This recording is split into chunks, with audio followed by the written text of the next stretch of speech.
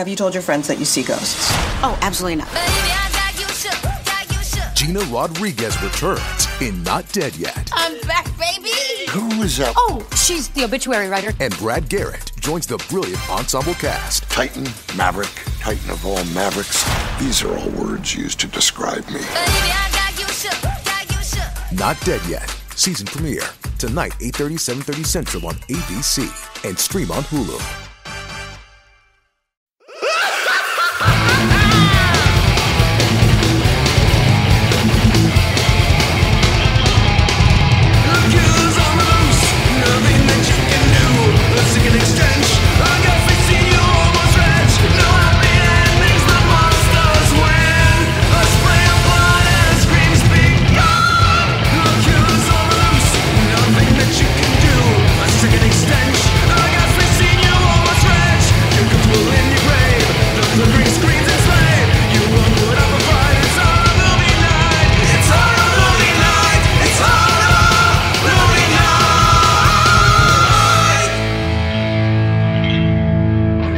Guess who's back? The episode that we thought was lost, and it's gonna fucking stay that way. But dead wasn't good enough for Scott, so here we are resurrecting Demon Wind into our fucking lives. This movie is genuinely worse the second time, but hopefully the episode is releasable this time. We're joined once again by B. Kelly to discuss a movie that one YouTuber called On Par with Evil Dead. Hey YouTuber, go fuck yourself tonight on Horror Movie Night. Man, you guys gotta chill. This movie is fun. It wasn't. Before you got on, I was talking. I was like, a lot of the movies we do, they're just so entertainingly bad. And this just wasn't a very good movie. Well, here's the problem with it. It's the editing, because this movie is an hour and 37 minutes, and it should have been like an hour and 10. That's about all that I had the time for. I watched this on YouTube, as is normal, at 1.5 speed to 2x speed. I did not watch any of it at normal speed. So this is my third watch through it, and it was difficult, but I know that this is one of those movies where if I had a free afternoon, I would like chop out the good parts and have like a 5-minute supercut of the funny shit that happens in Demon Wind. And that's all. Like, then I wouldn't have to sit for an hour and 37 minutes watching this bullshit for our podcast. I could just be like, hey guys, watch this 5-minute thing, and then we'll talk about that for 30 minutes. Because I noticed something when I was watching this the second time, which is that I feel like this movie would actually, I don't know if good is the word for it, but would make a good double feature with Spookies, because they're both just like completely like good 20 minutes hidden within an hour and 40 minutes of garbage. Yeah. And the thing is that they both kind of ride this line between, we know we're making a kind of a pastiche tongue-in-cheek horror comedy, and then, let's try and have these terrible actors emote. And also let's spend about 75% let's do like X amount of effects, but only have 75% of the budget to do so. So none of the effects look good. Everything just looks mediocre. Yeah. So Scott, you forced this upon, Brian for the first time and me for the second time. How about you walk us through this fucking movie, because I have like nothing. I was so baffled by what I was watching, and I've seen it before, and I was baffled by what I was watching. But you forgot, right? You forgot what was in this movie. I forgot what was in this movie. This is my third time watching it. Like, I don't know. I don't think I can watch this movie again. Like, I think that this is it. I'd be concerned if you. I'm concerned you watched it 3 times. I watched it twice. Well, I watched it 3 times. To be like, I don't want to see that anymore. Yeah, I watched it 2 times and I'm unhappy about both of them. I'm not saying I'm happy, but like I watched it one time and I was like, holy shit, this movie is ridiculous. This would be perfect for, like, I think that we were a horror movie night by that time when I had first seen it. So, yeah. I know that our first episode was supposed to be horror movie night, so I watched it a second time for the first time we were supposed to discuss it. Because it was a listener submitted. It was a listener submitted the first time you watched it. Okay. Yeah. But you were like, I remember, the one thing I do remember about that episode was that we kept ragging on you because we were like, what the fuck is this? And when we got the email, you read it before any of us, and you were like, yo, we have to do Demon Wind. Like, you were so adamant that was, like, the best thing that we could possibly watch. That is a foul extrapolation of reality, but there's no, we have no proof either way. So listeners, you pick. Am I the asshole? You calling this fake news? Is that what we're at now? Wow, man, we're almost as topical as Analog Jones. My first note is actually, am I really taking notes for this again with 3 question marks? So I wasn't happy with myself. Let me also shine a little bit of light behind the doorway here. I originally had picked another movie that I will discuss in my What Did We Watch This Week that really didn't cut it for a horror movie night pick. Matt, you watched it, right? I got about 5 minutes into it, and I've never done this to Scott before, and Scott can attest to this, but I sent him a message and said, are you sure about this pick? Yeah, and I was halfway through it, and I was like, yeah, this isn't, like, I didn't remember this movie correctly. The tone is way too dark and not funny enough for us. So I was like, hey, if B. Kelly hasn't watched it yet, can we do another one? And you were like, yeah, sure. Well, what's something else we could do? I was like, well, let me look at my list. And I said, Demon Wind or The Kindred. And you're like, Demon Wind. Like, there was no lag. So if I am at fault, 2/3 of it is my fault, but 1/3 of it is yours because you definitely immediately said, let's watch Demon Wind. I said, let's watch Demon Wind because I physically knew that it was on YouTube and I wouldn't have to do any additional searching for it. But The Kindred is on YouTube as well. Well, then it's okay. All right. Well, B. Kelly, I owe you one because The Kindred is a much better bad horror movie, and we'll do it at some future date together. All right. Well, all right, sounds good. The other thing that we can reveal is that when I called Brian to tell him that we were changing the movie, he said, I didn't realize we were going to talk about 2 movies. So I'm glad you reached out. Yeah, I was ready for Bugged, and that was it. Bows were tied. And then I found myself at 7 a.m. watching this movie. Wow. Yeah, I didn't get a chance to watch. 7 a.m. watching Demon Wind is rough. Like, that is the roughest I can imagine. Like, unless you were hungover watching this movie, I don't think that anything could be worse than watching this 7 a.m. sober. It wasn't fun. No, it wasn't fun. But I will say the one thing I took away from the beginning of the movie, and it's not necessarily a funny scene or good scene. It's just like, I'm the king of being distant in a relationship and not opening up. And the line when she says, what are you thinking about? And he was like, just thinking about driving. I was like, wow, I've never used that. And that's going to the table. Hey. He's single, or maybe, I don't know. He will be after this drops. Yeah. All right. So here's the main reason I watched Demon Wind for the first time. It's been on YouTube for like a decade, so it's not like nobody gives a shit about this film enough to do a YouTube cease and desist or whatever they are. Like, claim ownership to this pile of garbage. Exactly. Yeah.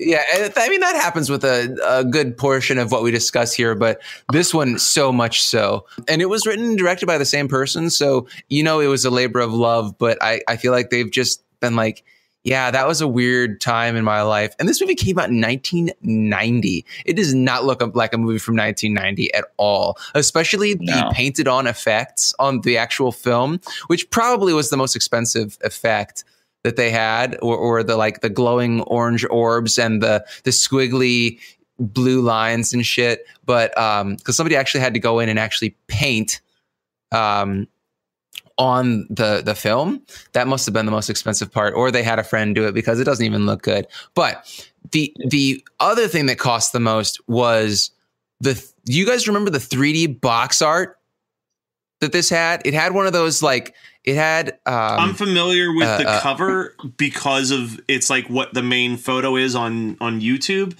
but I have never seen or heard of this thing until this podcast. Yeah, no, it was at the grocery store. It was at the 2 places where we could rent movies when I was a kid, and It scared the piss out of me. This and Mirror Mirror, because Mirror Mirror, which is also a terrible movie that I would not recommend for our podcast because it's not funny.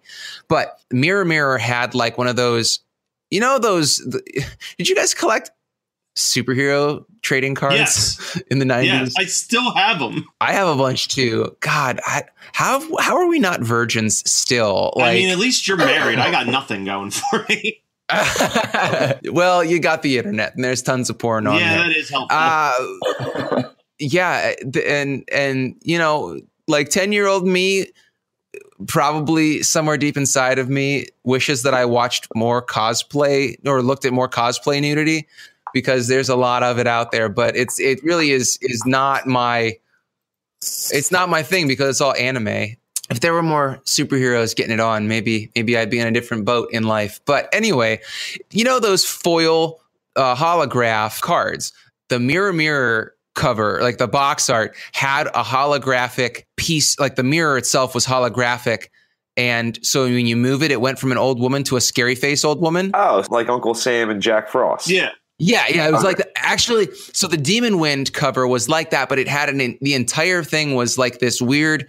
It looked like crimped plastic. I think that the Jack Frost and Uncle Sam covers were like that too, where it's like this weird piece of plastic on the front of the cardboard. Yeah. And so when you move it would do two things. And it made the demon on the front of this Demon Wind, like the cover of it is, and the poster is the same design. So the poster is this weird demon bursting through a window, and like these curtains are going everywhere and glass is shattering. When you moved the box itself, it would, like, the shards would move, the shards of glass would move, and the demon would get bigger and it'd be coming towards you. And to me as a kid, that was so sickeningly interesting. Like, I would pick that up and I would stare at it and be like, I bet this movie is so scary. It's not scary. I wonder if their production costs were like 50-50 split between making the movie and making that box art. Yeah, had to have been, because not much money was put in this movie. No. So the first thing you see in this movie is a body burning on a cross, and the smoke is apparently toxic because somebody's dead body is like laying right next to it, and the smoke is like kind of drifting over it. And I'm thinking, oh my God, this movie, it was the impetus for M. Night Shyamalan to do The Happening, because you have to run away from the wind in this movie. We should like send him a tweet and see what he says. We know about Demon Wind, asshole. So the thing boggles my mind, and this is like all fairly early on in the movie, which is like, I would say 90% of my notes are from like the first 5-10 minutes of this movie. Yeah, because you got sick of taking notes. Oh yeah, I did too. First of all, we have this crazy opening song. Oh, are you watching The Blood of the Lamb? Yeah. I need to know this. And then like, I just wrote down the noises George makes as he's vomiting. Oh, so much oatmeal was wasted in this. Oh my God. None of these people should be friends. I just wanted to make sure that we're aware of that. No, they're awful. Dell is the jock, right? And he is the biggest prick. So first of all, Corey and I believe his girlfriend, because the blonde that he goes to the house with, it's set up that they're like bickering in the car on the way there, like they're together, but at no other point in the movie do they ever act like they give a shit about each other. Yeah, no. But so they're bickering in the car, and B. Kelly got his new way of ignoring his pieces of ass. And then we get weird dream sequence where there's a gas station man butt. Yeah. I think that should be my. You guys ever listen to the band Zeke? No. They're like this really fast punk band, like hot rod talking punk band. They're fun. I don't know what you would really classify them as, like what subgenre of punk, but if I had a band like Zeke, I would call it Gas Station Man Butt. So Dell shows up at this diner where they're at and kisses everyone. It's so weird. He like full mouth kisses Corey's girlfriend, but then she's like into it, and she's like, "Oh, you cad!" And then he goes back to his girlfriend with the short brown bob hair, and like just tastes her tonsils, and he's like, "That's why I keep you around, baby." He sucks so hard. But then they're like once again, these 20-some-year-olds are way too jazzed about beer because Del's like, who's drinking beers or something like that. And so like he gets a beer and everybody else has Cokes. And then they leave because Del gets a gun in his face. That one's not beer. He said, what's this? Just say no week? No, it's the afternoon, you fucking alcoholic. No one wants a beer right now. Yeah, also, they're all there to, like, support Corey going to the house where his dad slit his own wrists. And Del's like, let's get fucked up! But you know who I hate more than him? Is the nerdy friend. Just because when he came in and the girls, like, did the kiss, and I had to write the quote down, which is, bizarre greeting ritual of the subculture. Fuck you, dude. Who says that? Yeah, and it's not just a script. These people are cardboard cutout people. Like, they're awful. They're not even trying. No. I mean, at least in Bugged, they're somewhat charming people doing really bad lines, you know? I don't know. I would argue this was worse than Bugged. I'm throwing that out there. No, I wouldn't say that. I would say they both equally ruined my day. As long as you didn't watch them back to back. Yeah. So now we get to the point where the magician guys show up and the movie really starts to pick up ridiculousness. So they're in a convertible, right? And the one guy is standing like it's a chariot, and he's got a cape, and he throws this thing of fake flowers at Del's girlfriend, and she catches them. Like, if some asshole that was my ex-boyfriend shows up like an idiot and throws fake flowers at me, I'd let them hit me in the chest and just be like, fuck you. But she like catches him and is all confused, and Del's just like, huh? And so they stop, and then more magic ensues. And then Del, like, I think he throws his beer can at the one magician, and the magician does the weirdest triple spin kick, kicks the can up in the air, and then kicks it, and it smacks Del in the face. Yeah, for a split second, I thought I was still watching Power Rangers. Yeah. Yeah, and that comes back later on in the film. And is such a stupid callback. Like, why do they have a ninja magician? Like, ninja magician. Somebody was on coke and thought that would be a great addition to Demon Wind. But that was the greatest fuck you that anyone could have ever done. Because I'm a sucker for those, like, kid gets bullied and instant karma. Yeah. And imagine if some guy just starts talking shit. So you pull out your handkerchief, throw it in the sky, it becomes a dove, and then shits on you, on the guy. Yeah, but also, like, where is that dove going? That is a captive dove that he just let out in the wild. It shit on the jock that took your girlfriend, but you just left, like, a poor captive animal that relies on you for food and shelter to die. At least there's no dead dogs in this movie, but we get a dead dove. Yeah, alleged dead dove, or we can only assume is a dead dove. Yeah, I mean, this is like one of those Homeward Bound type, or is Milo and Otis. It's a Milo and Otis moment if there ever was one. So they go to the house that's all burnt out, but then if you go through the door, you go either back in time or to this weird other dimension where the house isn't burnt up. And then one of the idiot girls reads from the drywall of the dead. She reads the spell, and then everything starts blowing up, and there was a turkey that was apparently cooked with an M80 inside, and just like, poof. And I bet that like everybody that was on set was like, man, you're going to waste this gigantic, like 20 or 30 pound turkey that we could have eaten, because, you know, all actors care about on set is like the spread that they get, you know, the food they get paid on set. And so they're like, you probably are giving us like fucking finger food and you're blowing up a roasted turkey. Yeah, that stuck with me. But these magicians have shotguns. Oh, am I missing the part where the one girl gets turned into a doll? I don't think we got to that point. Oh no. Yeah. They get teleported around by the fog, and they're like, I've never seen fog like this. Look, it's coming back. Oh no, here it comes again. Those are actual lines from this film. And I'm putting more inflection into my reading of notes than they were of the script.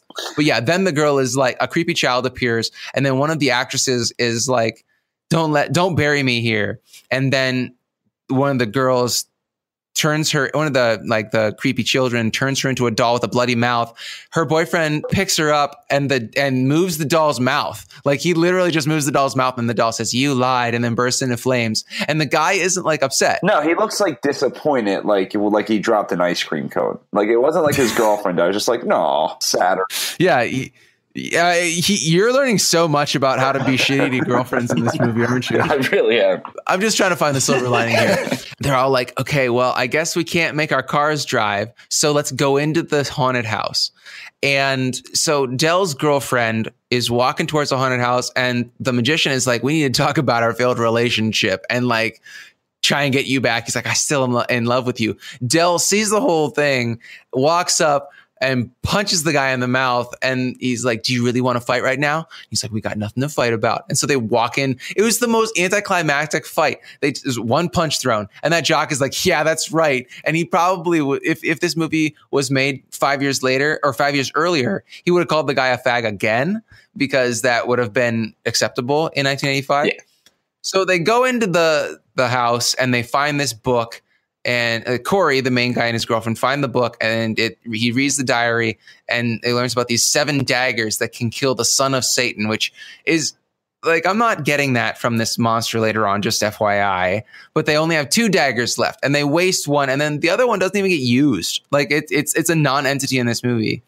And he reads most of the diary to his weird friends, and then like it just abruptly ends. It's like, you know, on Reddit when people talk about Candlejack, but Candlejack presses return so that people actually post their comments. It's like Candlejack's not real. Yeah, you know, like that. It's like somebody killed them as they were writing the last part of this diary entry. Oh, ridiculous. So then we could just burn through the rest of this movie, because the topless woman shows up outside, and the only people that see her are the magicians, and they look at each other and say in unison, "Demon," because no woman would be walking around outside showing her tits to these random dudes in the middle of the night. So the magicians go outside with guns, and the demon shows up and is like, "Surprise!" Which is so weird. And then the demon zombies are all full of pudding. Like all this squib work, they're not full of blood. They're full of like pudding. It's like the Incredible Melting Man all over again. The ninja magician roundhouse decapitates somebody. And that's like the only callback. It's such a disappointment. And then he turns around. He's like, he gets back to the house. He's like, I'm safe. And then he turns around, and the topless demon is like, surprise again. Your impression of the demon sounds like any character on South Park ever. Like, you're welcome. I'm just trying to find all the best shit from this shit movie. So we get to the you're gonna be searching for a fucking while. Yeah. Well, we get to another real head scratcher where they all run out to the barn. They all run out to the barn, and there's this quote unquote beautiful skeleton with a bull skull, or like a, you know, it's got this is the best part in the movie. The tongue monster kill. Oh my god. Yeah, I remember talking about how ridiculous and great that was when we discussed this movie before. Yeah, no, it's yeah. That's all I'm gonna say. It's great. Yeah. And it makes no sense because they just let it happen. Yeah. And why are these 2 other people showing up? Is it like they didn't show up for the first week of filming, and then they show up in time to just get killed later on? I don't know. Yeah, I don't know. This movie kind of got lost at the end, I feel like. And I think it got lost in the beginning. It's never found. Got a little lost in the middle as well. Genuinely, like what happened was I feel like the whole thing was a build up to that cow head that someone had a dream about. And then that happened. And they're like, What do we do from here? And they're like, let's just do Thriller and Night of the Living Dead. And they're like, what do you mean? And they're like, shot for shot, Thriller and Night of the Living Dead. Well, then you get to like the last like 5 minutes of this movie is like bonkers. They're so great. He turns it so the evil it's literally. Well, let me say this because it's true. It's just the ending to Rock and Roll Nightmare, but like shoddier and more ridiculous. Yeah, well, I don't know if it's worse. equally terrible. But and there's no spoilers if you haven't seen Rock and Roll Nightmare, because we'll get to that eventually, I promise. They just have a bunch of zombies basically running around, but they're demons. And they're so gooey. It's kind of gross. I want to point out that when Jack, that's the guy with the glasses who just like lets his girlfriend get turned into a doll, he gets turned into a demon and then feels up the heroin. It's so weird, like horny demons. Yeah. I don't know. And the weirdest thing is that guy probably was like, yeah, I get to feel someone up today. And then he goes and they're like, here, put on these prosthetic hands. So the evil priest shows up right when all the demon zombies are about to squish Corey and his girlfriend. And he powers up with all the demons and he turns them into orbs and takes them into himself and turns into the gooey super shredder. And then Corey casts a spell on himself and makes him one of the aliens from Galaxy Quest, because he looks like a mix of an alien from Galaxy Quest, Powder, and then the mask from Goosebumps. Just all kind of morphed into one. That is I was thinking, remember that movie or that TV show that was about the alien cops? Alien Nation? That's what I see when I saw that guy, but you were way closer, BKL, because like the ears are straight up the monster mask from the first Goosebumps episode. Yeah. So he turns himself into this weird creature, and his first thought is to kick Super Shredder Demon in the nuts. Like, how does that work? And then we get like 10 minutes of this weird fight where they're like going through different scenes, and Corey is getting kind of like assaulted by his dad committing suicide and all of his friends being alive but dead. And then he just has the girls read the rest of the spell and the demon explodes. And then they go back to the diner, and somehow the book is now like a laser gun, and they kill the woman who was behind the counter, but they miss one of the demon children, and that's the end of the movie. Were they setting up for like a sequel? Yeah, I get. The gotcha ending is so shit.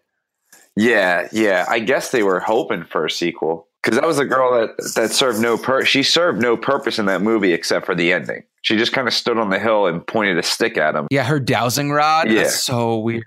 God, this movie's so strange. Like, I don't hate this movie. I am just confused by it. Like, I wish that there was how there's like best worst movie. I wish that there was a best worst movie for this. Yeah, I would like to know how this was made. It's yeah.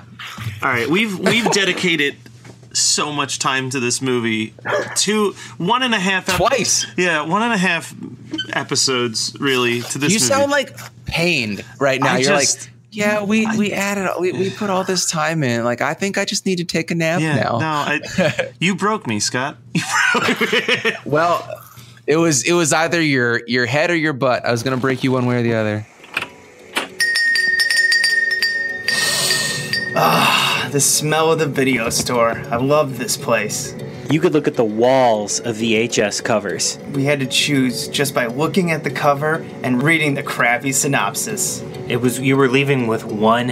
And the only way to know what new movies were coming out is you actually had to watch the trailers instead of skipping them. Right, we didn't have the internet to look it up. We had one guy named Todd behind the counter that would tell us what was good or not. And Todd strangely liked way too many romantic comedies. Yes, but you always knew when the boobies were coming because Todd made sure. Oh, and remember all the awful CG we had to put up with in the mid-90s? We talk about that a lot, don't we? Join us on Analog Jones and the Tempo Film, where we talk about VHS tapes. And we wax nostalgia like none other. Available on iTunes. And Podbean.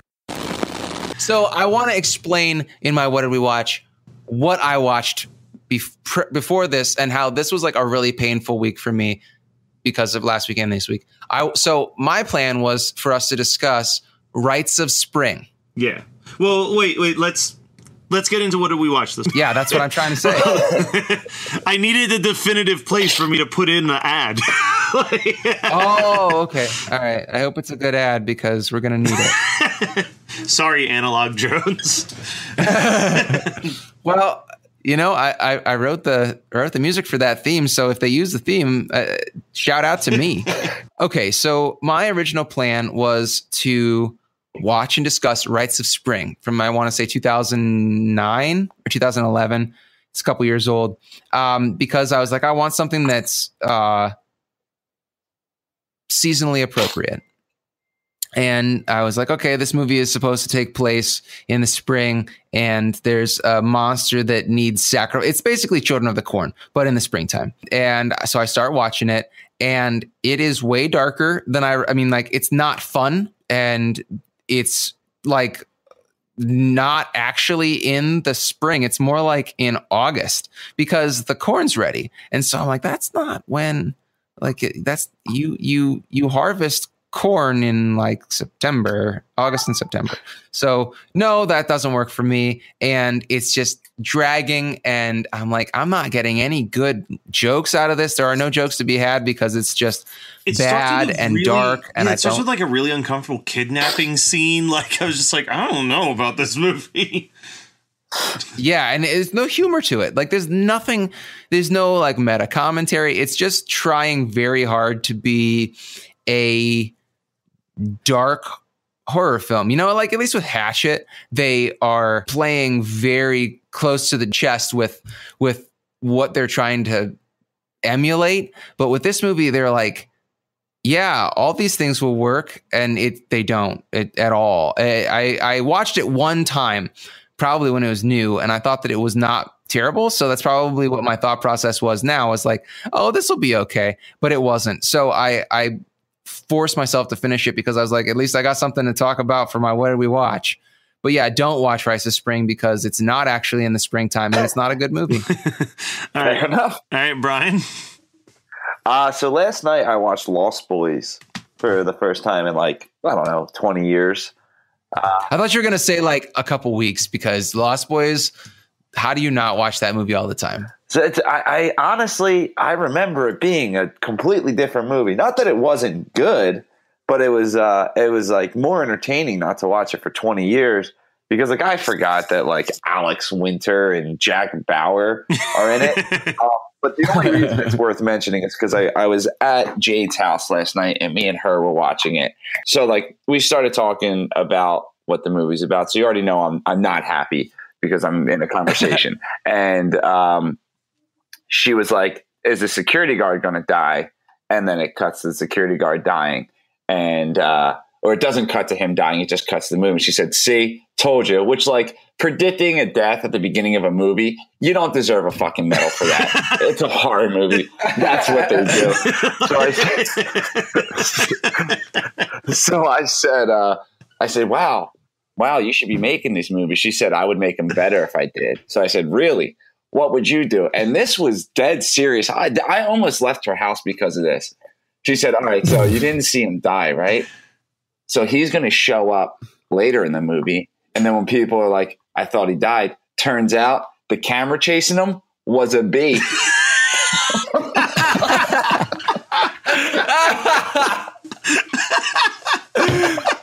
Wow.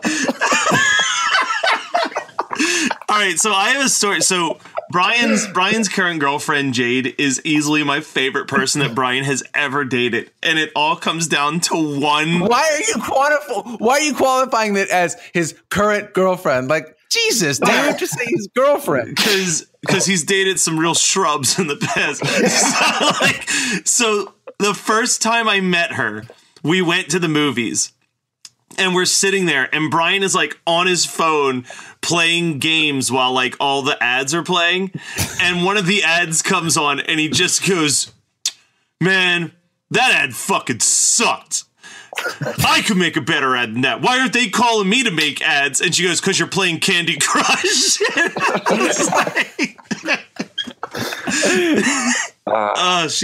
I like it too. She calls him out on his she's bullshit great. like so quick. It's great. All right. Yeah, I got so excited to tell her a story like a week or two ago. And when I was done, she just said, wow, wish I could yawn right now. And that was it. Wow, you really did find the female version of yourself. She's so dry. God damn. All right. So I had to watch the first Paranormal Activity movie this week. It's not that bad. It was okay. I also have to watch the second Paranormal Activity movie as well. Why? Who's hurt you?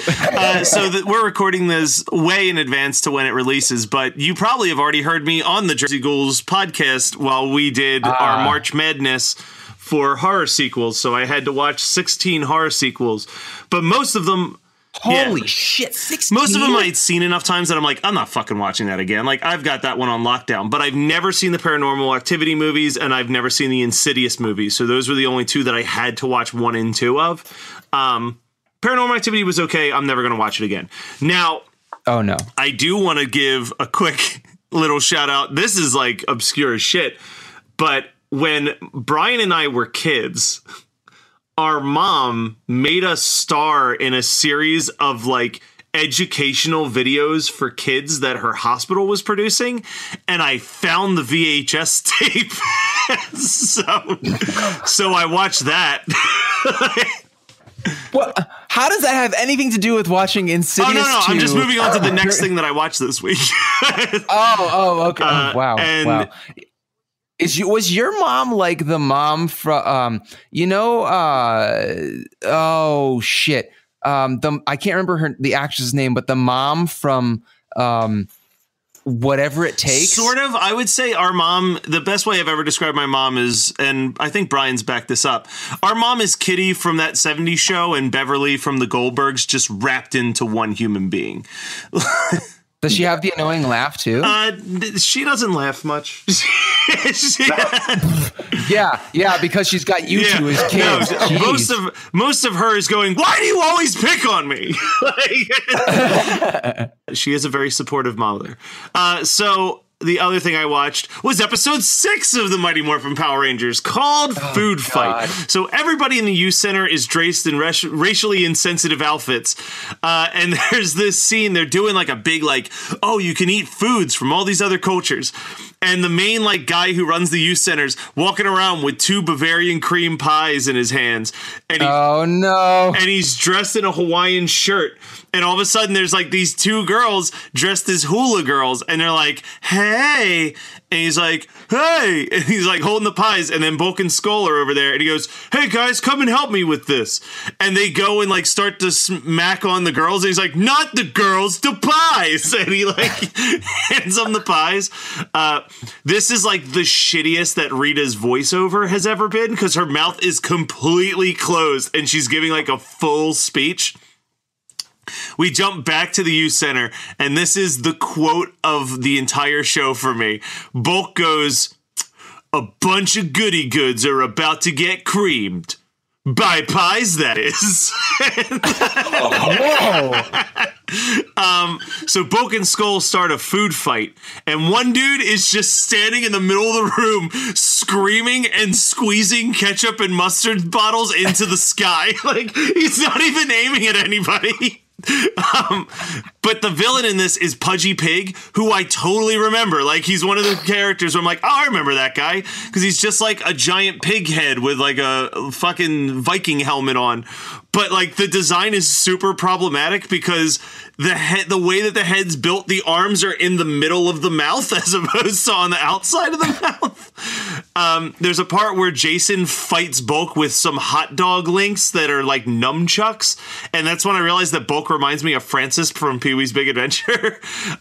It's 5 minutes into the episode and the food fight is still happening. They finally stop the food fight and the Power Rangers get in trouble for starting it.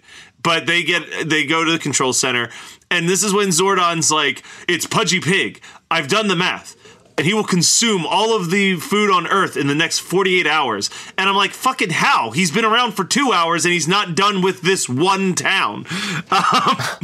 So the pig eats all of their weapons, and every time he eats a weapon, he farts, which is like absurd to me. And then he attacks the food festival and has a stare down with Bulk, and it's supposed to be like yet another fat joke where he like recognizes Bulk as another giant pig.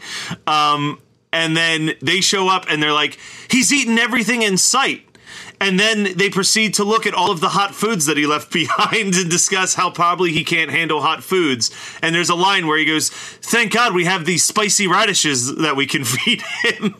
Which, I mean, Scott, you eat vegetables a lot. Are spicy radishes a thing? Or Yeah. Okay, I don't know. So they find and they fight the pig at a meat packing plant, and they force the spicy radish in his throat, and it makes him vomit up all their weapons. And then they make the mega weapon. And that's when I realized that the sword does nothing in that weapon. Like, it is pointless in that weapon.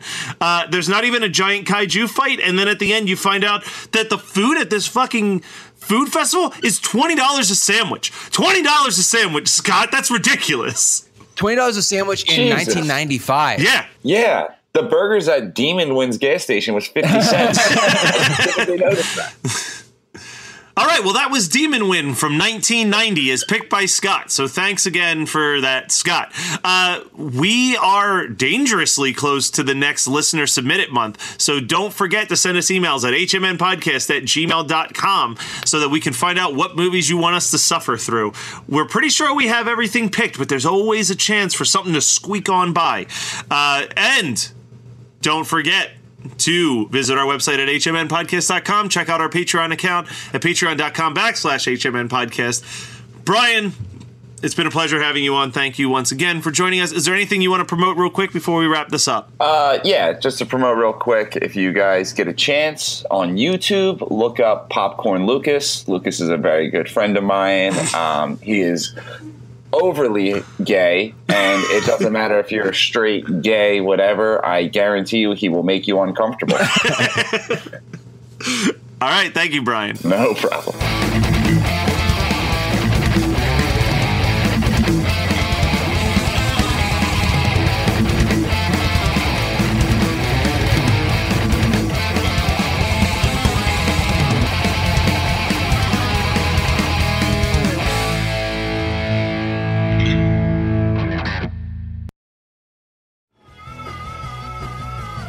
You're listening to the Geekscape Network.